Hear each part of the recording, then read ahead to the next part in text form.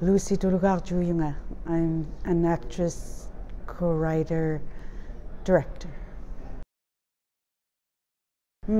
I was hired to manage a local cable show back home in Inuit, and around that time, Tulugarjuk, the fast runner, was being casted.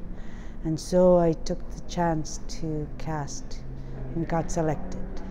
And from there on, I've been involved with film. I've done, for Tulugarjuk, I was an second assistant director. And for Journals of Knut Rasmussen, I did Canadian casting of the actors, makeup, tattoo, and wigs. Zacharias Kunuk. He's been, I was in high school when they started recording in our communities. We're making films. And so that was my first time to see an Inuit director. And that inspired me because I was a kid with a dream that I hope one day I would see Inuktitut language on TV. So when Zacharias started making films with Pa'apak and Pa'kulitalik, it gave me hope that it can be made, it can be done. And so when I was offered the job, I was thrilled to be involved in creating and producing films. It's Tia and Puyok is about the two children, one who's Inuk and one who is a refugee from Syria. And they meet and we see the differences between the two cultures. Well, Inuit culture and how it is to be a refugee in Canada. When we were in Stuttgart Film Festival 3 years ago, we were presenting Mina. My daughter Nufia was there, who plays as Puyok in Tia and Puyok. And she was asked by audience what she would like to do next time, and her response was be part of children's feature film as a super girl. And so Marie-Hélène and I were like, okay, we gotta make a kids feature film. And so that's when we started writing Tia and Puyok.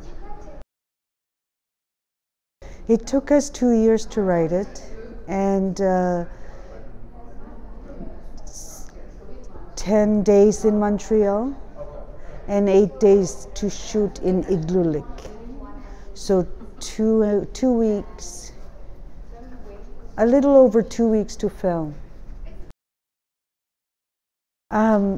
Because Tia, who's a refugee, she was just learning French. She came in at the end of February. We met in March through Skyping, and I asked her parents if we could cast her. And with the parents' permission, they approved, and Tia approved. So the language barrier was a little challenging. I don't speak French, so I relied a lot on Marie-Hélène and Sam to interpret for me. And because Tia didn't understand English or Inuktitut, I would act out what I wanted to see from Tia, and she would act it.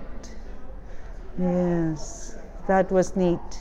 Trying to communicate with the main actress without none of us understanding each other, but facial expressions and body language.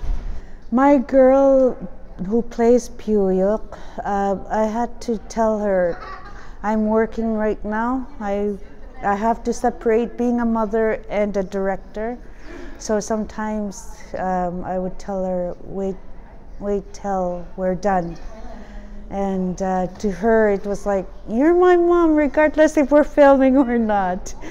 And so I had to tell her I have to be professional and separate parenting and directing. I've been involved with film since my first child. So they've been around film all their lives. But it was really nice to have them involved in making the film. So now they have a better understanding of how much work is required to make a film. Yes, so it is.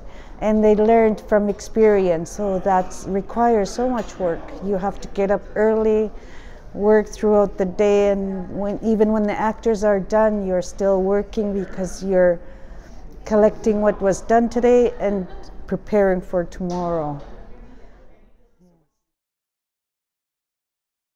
Respect and love of humanity.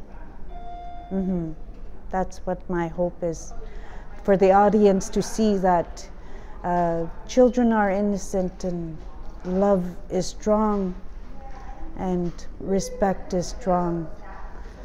And that's what we should have even as adults.